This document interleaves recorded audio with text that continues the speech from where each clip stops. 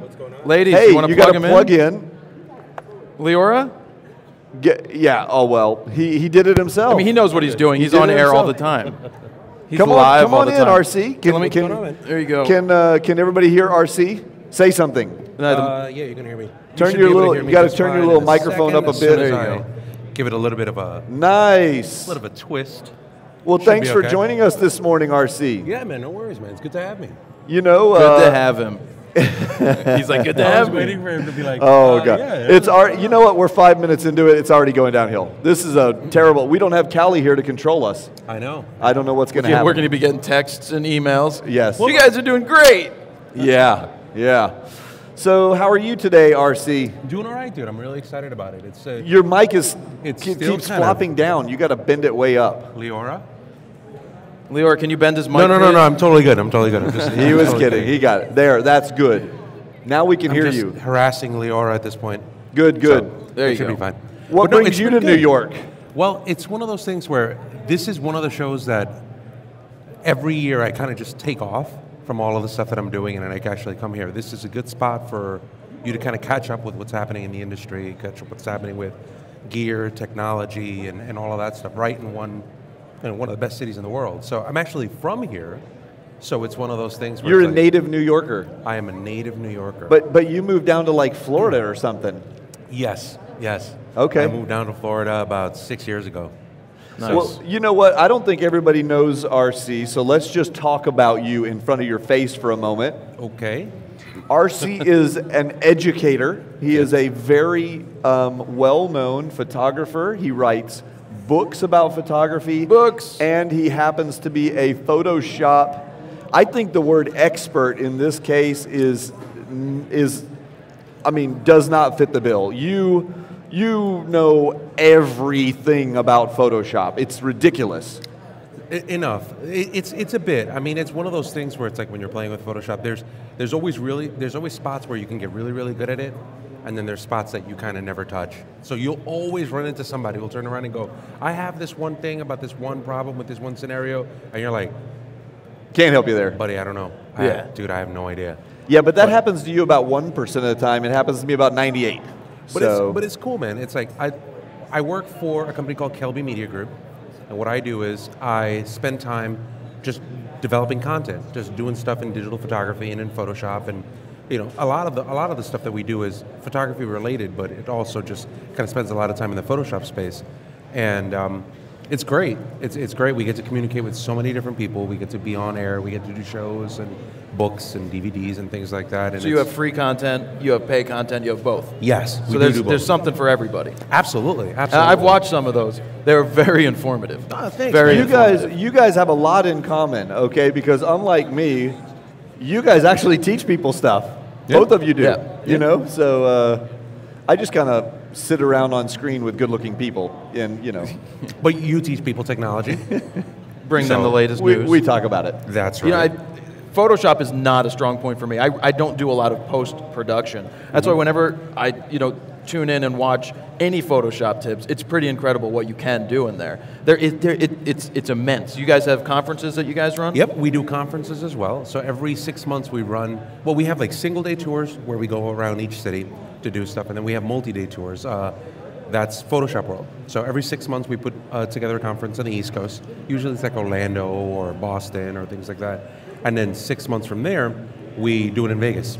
Oh, all right. So we'll get a couple thousand people to come out there and just kind of hang out and just talk about photography, lighting, Photoshop, and things like that. So it's definitely a really, really cool thing where it's a cool community. It's a community that's very, very interested in pushing the envelope and taking it to the next level and doing something really, really interesting in photography. So when Photoshop comes out with something new, or when they're planning on something new, is there something that you want to see in there, or do they come to you and say, hey, what would you like to see in the next edition? Do you get any input on that now? Actually, we're very grateful to work with them. We're very grateful to have a good partnership with them to do those kinds of things. But one of the things that I will say to Adobe's credit is they spend a lot of time listening to a lot of people in the community. I mean, it's just not just us, but they really do go out to a wide range of people and do that. Like, here's a perfect example. We have an organization called the National Association of Photoshop Professionals. Right, so there's about 75,000 people there. Nice. That's amazing. And they have, so it's over at photoshopuser.com. They actually went to our community and said, listen, we know what those guys want, but what do you guys want? You know, what would you guys like to see? And they've worked with having people on, you know, working on betas and doing different programs and doing feature requests because they want to be able to go out and, you know, serve the entire community. They're not just serving pros, they're not just serving pro graphic designers. So they do a really, really good job of getting out to the people and talking to them and doing all sorts of different focus testing and doing, you know, demos and doing all that kind of stuff. So I give them a lot of credit for that kind of stuff. I love the fact that you're associated with NAP, and you do a lot of good work with them. You do some stuff on your own, and I want to make sure that everybody knows how they can get a hold of you and your stuff. So how do they find you on the web? Easiest place for you to find me is just to go to aboutrc.com. Aboutrc.com. It's much better than trying to spell Concepcionb. Yeah, that's right, that's right. It's one of those things where I tell people, I'm like, the URL, right? I do a lot of web work. I tell people the URL is probably the easiest thing. You need to make that as easy as possible for people to remember. Absolutely. You're right. I'm like, if you can't remember it, I mean, I'll call it fish if I have to. Yeah. But you want to make it memorable. You want to make it very, very easy for somebody to do that. So aboutrc.com, you can get to my Twitter there, you can get to my Google Plus from there, you can get to Kelby Training from there. There's all of the stuff that we do there. You have also written books. Yes. Tell us about them. Yes. All right. So I wrote 2 books. I wrote one book called Get Your Photography on the Web. Just to get your photography. Is it about getting your photography on the web? Why, yes, it is. That's amazing. It is. And then I wrote another book called the HDR book. And HDR. yeah. Whew. Wow. You want to talk about something polarizing? Yeah, that people love it or hate it, right? Lord. There's a middle ground, I think. Yeah. It's one of those things where the first book, what I wanted to do there was, I have a big IT background, right? So I was an IT manager, definitely a big propeller head. And I wanted to write a book for photographers to kind of put them on the web. And when I first started working for Scott Kelby, I had this idea that I was going to be the guy who was going to teach everybody programming. I was the guy that was going to teach everybody Flash. I was the guy that was going to do all of these different things. And Scott just like looked at me dead in the eye and he was just like, do you understand that nobody wants to know that stuff? Do you get that like photographers could care less about programming? Photographers want to be photographers. Yeah. That's it. They just want to turn around and they want to get their stuff on the web as easy, as simply as possible. So you wrote That's a book to tell them how to do it. Yeah, and you know what? I submitted a chapter to them. And I was just like, listen, I'm talking about DNS and servers and things like that. And Scott's like, oh, wow. Ripped it up. And he was just like, you need to write a book that someone with no experience does. And you need to make it this big. Yeah. He's like, if at the end of that book, somebody reads it and they go, that's it, then you did what you were supposed to do. So, and that was the first book, and it did very, very well. I was very happy about that. And then we got into the HDR space. HDR is something that has this kind of like, you can either do Elvis on Velvet or really, really nice, kind of naturalistic. Realistic, yeah. And I hope you can teach more people that end of it. Yeah, well, and that's the thing. It's like, what happens is there's this huge fist fight in the middle of HDR that deals with it, and this stuff sucks, this stuff is cool, and I sat there and I was just like, listen, my job is to be a teacher. My job above all is to be able to talk to people about how to be able to do something, and I started noticing that in HDR photography, everybody some of the best ones would be like, oh, well, I did some HDR and some post, HDR and some post, and I'm like, well, what do you mean some post?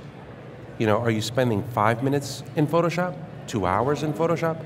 And as it turned out, I looked at it and it was just like, there was a lot of information in the plus post. So I wanted to write a book that obviously talks about HDR, obviously talks about how to be able to make it, but truthfully, like a monkey could make HDR. I mean, it really is very brainless. I mean, you get to a location, you take a series of shots, you jiggle a whole bunch of sliders, and you're like, yeah, it's pretty bang. good. So there's no, and I'm the first person to say that, and when I talk to people about it, I'm just like, I don't find it particularly all that impressive when you shoot HDR. I like it. It's I just think a I'm tool, pretty right? good at it. It's a tool that you could have in your tool bag. But it's a tool, and stuff that sucks is going to suck in HDR. It's going to suck anywhere. Right, and I think a lot comes with the experience. once you get educated on, you see the people's early stuff, and it's so over the top, it's not even funny. But when you look at an image and you go, well, I can't even tell if something's been done to it, but it really has been, that's when, I can sit there and go, I like that HDR. Because I am not an HDR fan, but when you come across something good, I can go, that's a nice HDR, because it looks good. And that's the thing. And so I'm By the way, there, guys, yeah. I get to play timekeeper today since Callie isn't here. Speaking of things that look good, we actually have, you look exceptional today, my friend. We actually have somebody who has a very good-looking piece of technology with him. He's going to come up next. Yeah. RC, can you stick around for a little bit? Absolutely. You want to help play kind of interviewer with us? Sure. Excellent, because actually we've got Danny